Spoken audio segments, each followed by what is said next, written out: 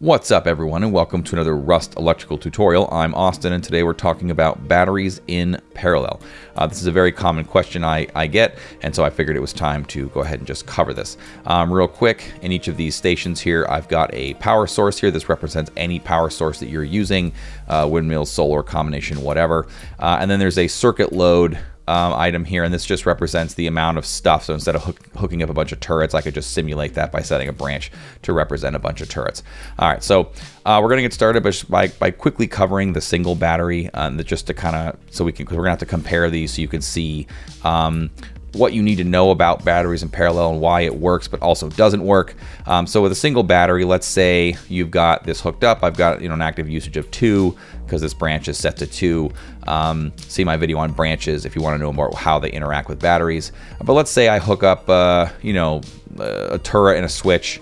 That would be 11 that you would need for that. So this is going to represent 11 here. This represents a turret and a switch, and you'll notice that this battery now has an active usage of 11. And so in order to charge that, so let's say you wanted to calculate, well, if I have an active usage of 11, what's the minimum amount of power I need coming into this thing to keep it from dying? And that's where you use this minimum charge equation, which is just the active usage times 1, so therefore divided by 0.8. So active usage divided by 0.8 gives you the minimum charge. And so if you were to take 11 and divide that by 0.8, you would get 13.75. So a minimum 14 volts coming in. So I would set this to 14, and that's going to maintain, at least this charge and not let it dissipate. It has a tiny trickle charge over what the minimum, so it'll keep it, topped off here.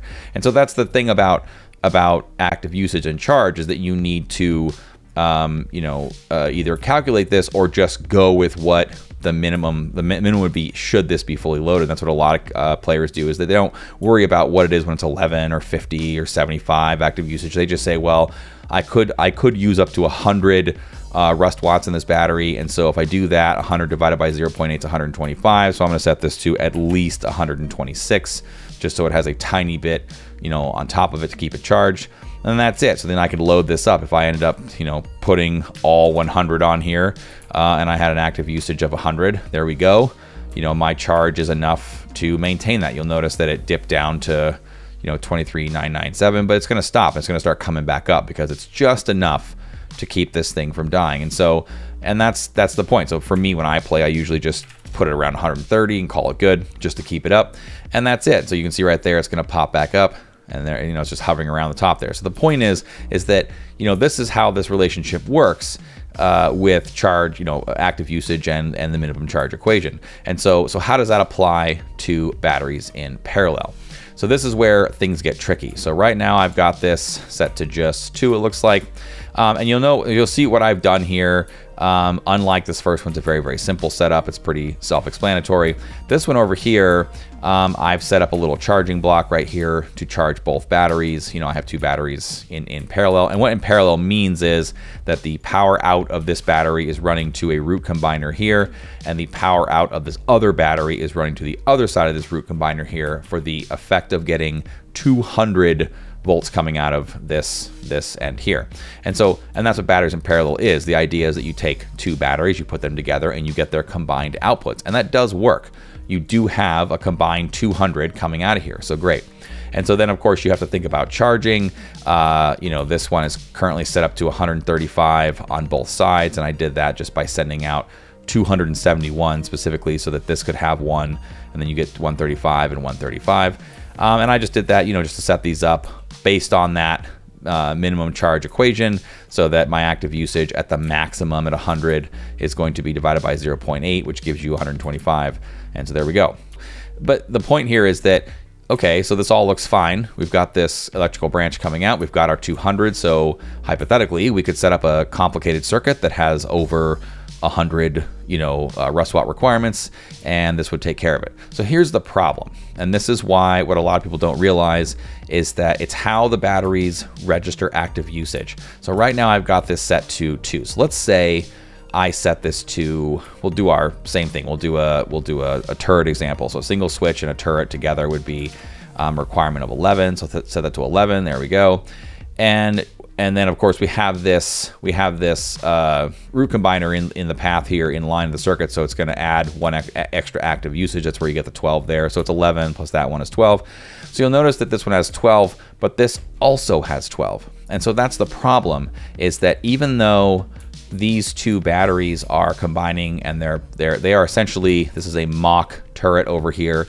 It's one turret, but the batteries are both registering active usage on that, which means you're going to have to charge them both on that active usage. So you literally, the problem here is that it's really inefficient up to a point, because if you're doing stuff like this where I have 11 plus this one here, so I have 12. So if I were to take 12, divide that by 0.8, I'm going to get 15. So I need at least 15 going to each of these batteries, not one. So if I had set this one up at 11 here, well, we'll do 12 just because, to mock that, to simulate that root combiner there. If this was set to 12, now this is set to 12. So again, 12 divided by 0.8 is 15. I would have to set this to 15 at least, so I'll put 16. But you'll notice that I had to do that for this battery. Here, I have to do it for both batteries. So if I need 15, I'm gonna have to set this to 31. So this has 1, I'll set this to 15 to split this up evenly. So now I've got 15 and 15, 31 arriving, there we go. So they're each receiving their 15 to stay charged for one turret, say. This is a mock turret, which means I'm charging twice for one turret that I would need if I had that turret hooked up to a single battery, and that's the problem. Batteries in parallel double dip. Now, there's a relationship where at a certain point, this becomes efficient again if you use them to their max capacity. So like, let's say you do have some circuit that does require, say, 180, let's say you have something that caps way up there at 180. Okay, so there we go. We've got 180, which means we have an active. See, now what we've done here is we've pegged them out. And so since they each require 100, each now require 125 to stay charged. They're gonna start draining right now because we don't have them. So if I want these each to have 125, I'm gonna have to set this up to say 251 to get past that rule, because here it is, active usage. If it's 100 divided by 0.8 gives you 125, times 2 is 250. I need 1 for this branch here. So if I set these each to 125, there we go.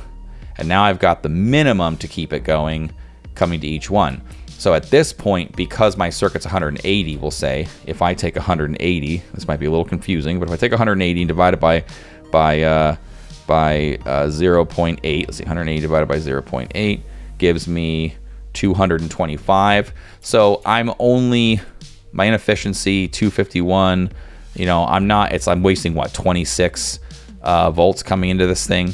And so it's less, my efficiency has gone up a little bit because I'm using such a big circuit. So if I were to then say, well, my circuit is, a full 200 coming here. I was gonna say 199 because obviously there's only 200 arriving. But let's say I put this to 200. I've maxed out my active usage, so I am using 200. So essentially at this point, I still need that 251. And if I did 200, 100 divided by 0.8 is 125, times 2 is 250. And so now I'm using this efficiently as if it were 2 independent batteries. So the point here is that the higher the circuit load coming on here, the more you get towards efficiency. But this only applies, so essentially the trick is this. You only want to do this if your circuit is over 100 rust watts. And even then, if it's say 140 rust watts, you're going to do this with a large battery and a medium battery. That'll keep it more efficient.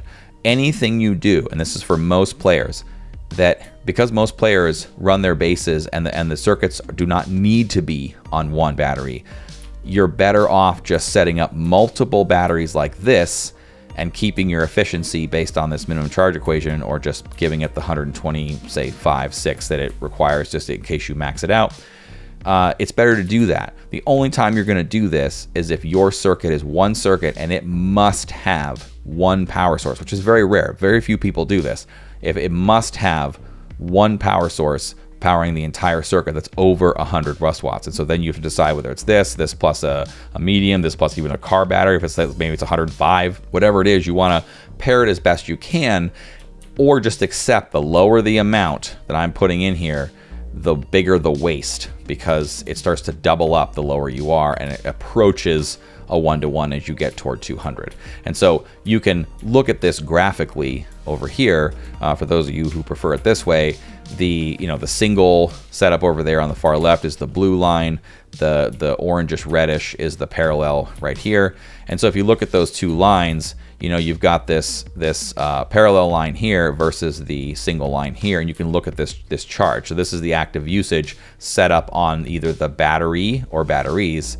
If it's 50 on a single setup like the far left, it's going to be 62.5 minimum, so basically 63 to keep it charged. But if that same 50, so this is the same setup that requires 50 rust watts to run it, that on a dual battery setup, on a batteries in parallel setup, is going to require 125. So same item, some 50 rust watt item. These are the two charging differences based on how you have it set up. It only matters, and the plot doesn't even go up. It would have to go up to 500. It would only matter if you got to an active usage of 100s or into the 200s, which goes beyond this plot. But that's the idea. So I guess, like, capping this off, to sum it all up, it's that single batteries are almost entirely the better way to go, because you can charge them more efficiently. You're not going to lose on that double dip. And they're safer, so if someone destroys part of your root power sources, you only lose one of your batteries, not necessarily all your batteries, depending on how you set up your power distribution to charge them. And then in batteries in parallel, it only becomes worth it. The only time you would ever do this is if your circuit has a load requirement beyond the capacity of the battery, and it must be powered by a single source, which that doesn't even always track. You could just hook up multiple power sources to certain parts of your switch. So I hope that kind of clears it up. And that's just about all I've got, folks. If you have any questions or comments, you can leave them below. Otherwise, you can get me on my Discord. See you later.